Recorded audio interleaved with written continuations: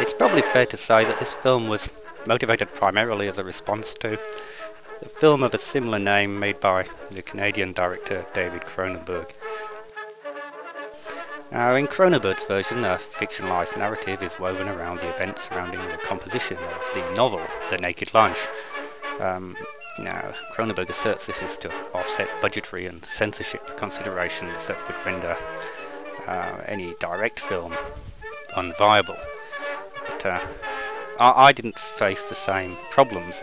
Obviously, my imagination and intellect is considerably superior to Cronenberg's, without wishing to dun myself with faint praise.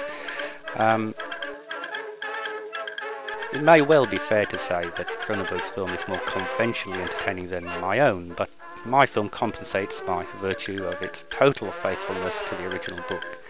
And this has been achieved, maybe, by prioritising the extrinsic properties of the work and forsaking its intrinsic properties. This may be seen as the most faithful adaptation, or a faithful, Freudian slip there, faithful adaptation of a novel that's ever been attempted in the motion picture industry. And for that, I think I deserve not inconsiderable financial remuneration, if not your undying affection and respect.